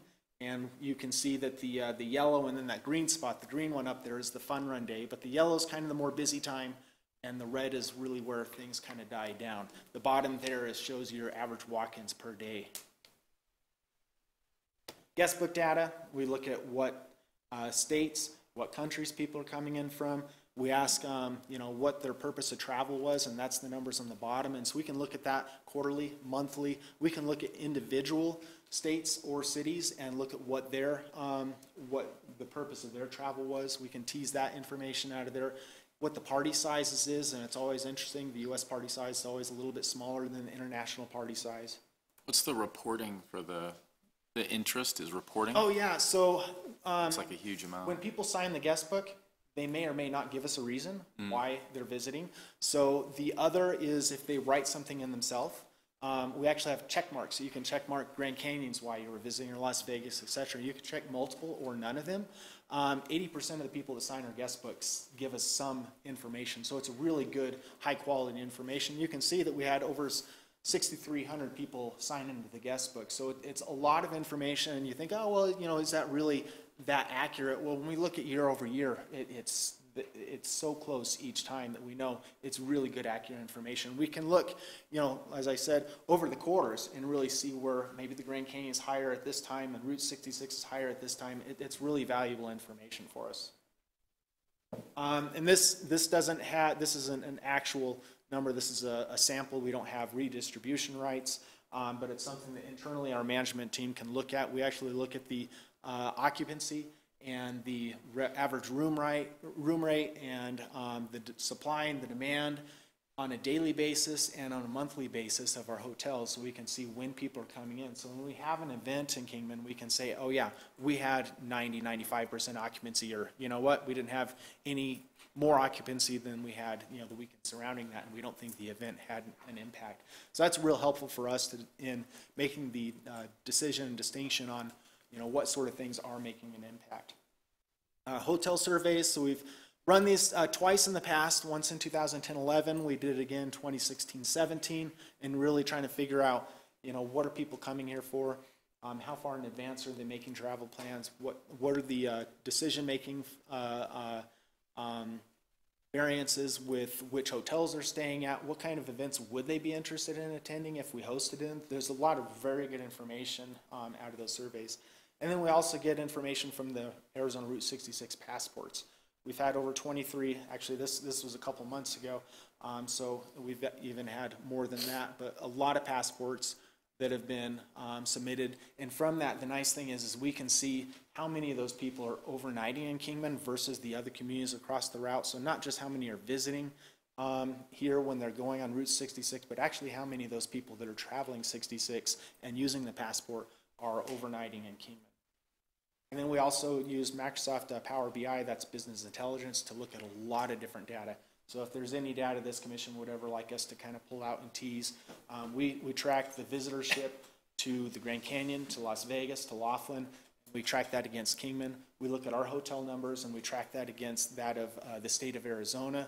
We look at deplanements at LAX, at Sky Harbor, at McCarran. There's a lot of information that we pull in to try to see what sort of different things affect other things. And that's the end of the presentation. Happy to entertain any questions. Any questions for Mr. Noble? Yes, I do. Could we tour the powerhouse with you? I think that's something that you could put in your future decisions. And also the airport? I'd Yeah. like to see both. No, that's what we. Okay. But yeah, we'd love to have you guys come in and get some recommendations. Okay. I had just two questions. One, the association gift shop, what's the gross revenue for that shop? That I don't know. And then do they pay rent, or do they pay a percentage of proceeds, or? No, so they do pay a rent. The Historic Route 66 Association was involved in the renovation of the building and bringing it about to what it is right now. And through the years, they've held different fundraisers to help us work on that. So they've been a strong partner. I don't have the lease agreement with me now. I know that we really negotiate that with them down to encourage them to be there, to encourage them to be in the building, to work with us. It helps when we have media and journalists come in, that we have the association right there, and we can, make introductions, and that we can work together on a lot of different projects. They're a key partner for the visitor center staff. Mm-hmm. I would just be interested in possibly putting on a agenda item for the next meeting of finding out what the gross revenue is. Okay. I think having presence in the power shop is hugely important, but if it's a enormous amount of revenue that's taken away from the powerhouse when they could be maybe moved upstairs, and have an office up there, that might be something to. Yeah, it's something look at. It's something we could cover down. I know that one of the comments that we've had from a lot of the motor coach operators is it's nice having multiple gift shops in the building. Of course, at one time we had 3 gift shops, and that was better than 2. But it makes it more of an attraction, more of a reason to stop when they have gift shops that are carrying different kinds of merchandise, and they have a lot of variety and choice. Yeah. Well, and I do know that they're starting a remodel or submitting for a remodel. They're looking at a remodel, yeah. And Oh, of their shop. Oh, okay.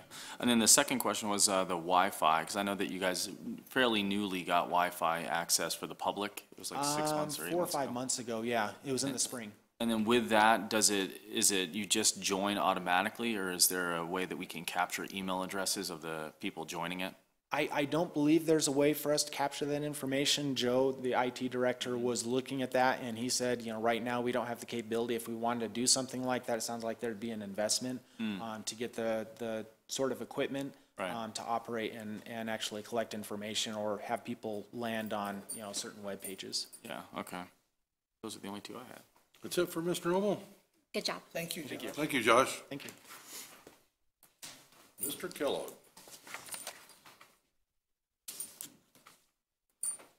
Okay, future agenda items. One of the things that you saw today was none of the meetings should go this long because we won't have to go through that whole gyration on, the open meeting law, et cetera. So we can hopefully consolidate it down because we certainly know your time is important. That is, by the way, why we are more than happy to furnish you lunch. So thank you so much. But if future agenda items that you would like to see, we certainly can. Barb, schedule some visit at the powerhouse. Yeah. Now, how would you like to route the agenda items? They can be routed through you, Mr. Chairman, and control the agenda so that you don't get, what you don't want is to may have it run on for hours, I would suppose, but, Well, items that you guys feel are important now and things that you would like to see. Also, it would be helpful what you would like to see consistently from us. One of the things that Bennett mentioned on there, when we refer to anybody that's coming on the industrial park or we're entertaining a client, we will always code them. They will always be under a code name. So, as you know, I understand that. the announcement's not made until they make the announcement. Right. So, because it can Ink go on the either paper, way. that's it. Absolutely. But we're always happy to tell you what's on the cuff and what's happening to us or what we're experiencing and things like that. So. Well, what I'm getting is, number one, we want a report from the 2 people that are going to be in the meeting. And of course, I think it's real beneficial that we get a report from Bennett on what's going on out the airport, and the same with you, Mr. Kellogg. And then the tours, I was going to suggest that, and that's a very good point. on the planning commission, we used to do what we called the drive-around meeting, and we probably would have to handle it that way because we would have a quorum. We'd have to agendize it as a drive-around meeting. Okay. And maybe we can do them both in one day or 2 different times. I think the airport and the industrial park is very important for us to know what's going on out there. And the same with the powerhouse. I mean, things that happen out there, I know how the breakdown is in sales tax revenue, and I know that tourism is way up there, and that's free money to the city. I'd like to know how. Those dollars are darn important to us. Oh, yeah. Yes, yeah. How we can better serve that. Not that Josh is doing an excellent job out there, but it's just nice for us to know what's going on. Chairman, how about if we do this? What if we go ahead and set some tour times up, look at it and see how we can, optimize your time and set it up and then get back to you? Yeah, that'd be great. That'd be great. Okay. It'd I'll be be happy to beneficial do for that. all of us. And Okay. One other thing that we have a small challenge on, and I'm going to really apologize for this. The calendar that we looked at for the city, we tried to schedule this meeting with all the other commissions and kind of spread things out. We unfortunately missed something at the top. It was in the small part because it runs consistently every month, and that is this room is used for new employee orientation. And we don't have a conference room at the city here proper that's big enough to handle. They can go anywhere from 10 to 20 employees. They were scheduled today. Luckily, it was under 10, and so we put them in a small conference room down in the planning and zoning area. But would the commission consider at all moving to the fourth Tuesday of the month? Do you see any conflicts? I'm sorry for it, but the challenge, but we went back through and looked at the calendar and said, what is the best one that we can fit in? So The same time? same time, lunch would be served, et cetera. Nothing else would change. The reason that's important here is that this is both, as you know, televised, recorded, and all the proper equipment is in this room so that everything is transparent and can be viewed by the public and everything, and for record purposes. So if that date works, we'll reschedule on the fourth Tuesday of the month. We went through and really tried to clean it. This all took place this morning along with Carl getting sick, so so I thought, oh no, why now? Lucky you cleaned it up and Carl didn't come. Well, yeah, Carl didn't come that because for he us. was worried about cleaning up after him, so yes, thank you. Any discussion on that? I don't. Two points. One, how often are we meeting? Once a month? Once a month. Great. And I mean, second, at some future point, you can determine, whether that, if we're overloading you month to month, if you want to, we can do that. But right now, it's month to month, yes. fine with me. And then before, when I was on other commissions, we would submit our agenda items to Sandy. Is that still an option? Yeah, we'll still come through there. What I'm trying to do is spread it out, because that's why today Melinda was kind enough to be an admin here, because I got Sandy spread pretty thin, but yes, for the time being, absolutely. So, and then what I will do, if that's all right, I'll discuss it with your chairman to make sure in case an agenda gets overloaded, Right. so that we can say, Yeah, that'd be fine. So that's okay, sir? that fourth Tuesday is going to work out for everyone else. Okay. If it does, then we'll get everything set, so. It's fine for me. Yeah. So- And we'll get the tours put together. We have access to a really nice vehicle through Parks and Rec, and we can make that a very valuable day for you. So, Okay. would you like to see the combination of the airport and the powerhouse and all that in one day? Is that more convenient for the commission? Probably would be more convenient for me, but it all depends if it works for everybody. I don't know if I have enough upfront time, to just schedule it in. I'm fine. Okay, all right. Yeah. Let us work on and give you some options, Sure. okay? And so we'll get that set up for you. Absolutely, so. And also, what we'll do is always put in, we'll make sure that you have a heads up on other future things, that there may be a conference or something that maybe, one or two of the commissioners may want to attend that would be beneficial. So we'll make sure that you see that in advance too, as is with other commissions also, so.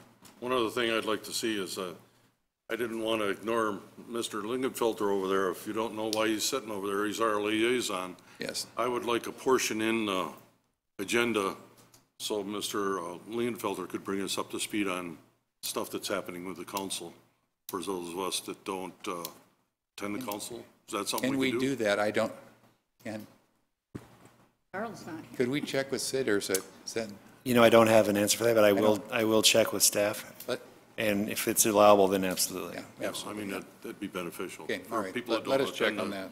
House meeting. Well, also, we want to make sure that we say hello to our mayor-elect back there. yes. Okay. I guess now, Mr. Chairman, it would be any announcements or anything that you have in particular that you would like to share, or that they would like to share with each other on the way of announcements and things? Well, I do have one thing. I'm going to Mr. Hinckley's thing tonight, and I know Mr. Lasser is going. We would have a quorum issue if anyone else showed up, so if anybody else was gonna, we'd have to discuss that, but that's the only, I can stay home. yeah, you can stay at home. That's the only thing I have. Anyone else have something? When I was on TDC before, we had a budget. Could you speak into the mic? I'm sorry. When I was on TDC, we had a budget and finance, did that go away, or is that, I mean, where the community, if they needed? It was consolidated back into one under the economic development. So I can certainly bring the budget stuff certainly to the next meeting. And because one of the things that'll happen between Chaven and our marketing and branding, we're going to chew up a lot of that money this year. So, but I'll certainly be Just like happy to to bring know. that back, yeah. And are we still going to invite the community in to submit for, like, we did the triathlon with Anna, we granted her, I mean, are they still going to be able to come to us and request with a presentation? Do you understand? For what I'm funding? saying? Yes. I would have to say probably, we do have some money, and we've done that with a couple of organizations already this year, Yeah, where they've okay. come to us that we're in support of these major events that, like Andy Devine, that's taking Okay. place now. I just didn't know if we were still going to do that. If we're the, Let me make sure that that's okay and that the money Okay. is there. So, Sure. Okay. Anything else? Mr. Kellogg, anything else? Chairman, I have one other thing I just wanted to give you a heads up on, and that is, just recently I attended a symposium on retail and commercial, and it was put on by the Arizona Association of Economic Developers, and so I brought some good material back. I've already shared it with the community college. There are some great training programs for retail, for certifications that can be done online, and a number of things out of Scottsdale Community College. So I had the opportunity to share that with the community college yesterday. And right after this meeting, shortly, Bennett and I will be leaving for Phoenix. We have a meeting tomorrow morning beginning at 8 o'clock with the Arizona Commerce Authority and the Arizona Association of Economic Developers. And thank goodness, we are going to be trained almost all day long on the opportunity zones. And so this will be a first time for us to really get our teeth into that, along with the financial people that will be supporting those things. So it's a big deal, and we'll bring that back to you, and you know, hopefully in a more consolidated version. I did it to council, but it's kind of crazy. It's a little bit convoluted. I was there, you confused me totally. Yes, but we'll make sure that that will be also an agenda item that we'll cover with you. Okay. So, okay. That's all I have, sir. One more quick point. Steve talked about the revenues from the gift shop. I would just like to know what the rent is and if it's comparable. It's their business, I feel like, on what they make, but I'd like to just know what the rent Maybe get a copy of is. the lease to see what it is. Because one of the things that it sounds like is that as we have an increase in traffic to the powerhouse, he's having to bring in more staff, and staff can be funded easily by increased revenues from maybe another gift shop down there versus the association using the money throughout the state. We actually have a local one that's generating revenue, whether it's a separate set of items, keeping it with a Route 66 theme, and then separating, you know, Southwest, Northwest Arizona, Route 66 on one side, and then keeping their office upstairs so that we still have that, that relationship with them. Because my guess is that they're generating equal or more than what the current side is doing, I would based guess on you're the correct. tourism, you know? So that's good. And just always as a reminder, we need to get close and speak up in the mics. It gets, when you're out here, it's really tough because it drowns out. This air conditioning system has got some challenges, okay? Wow. And Us we want- and- shorties can't reach it, Mr. Kellogg. That's true, we'll get a longer one for you. Thank you. So, but I know it helps Melinda when she decides who says what. So That's all I have, sir. And Okay. again, I thank you for your service, and I thank you for stepping up. Thank you so much. Thank you. At this point, I'll entertain a motion to adjourn. Second that. So motioned and seconded. Called for the vote. Right. Aye. Aye. Okay, a little rusty, but I'll get better at it. Thank you. And anytime you want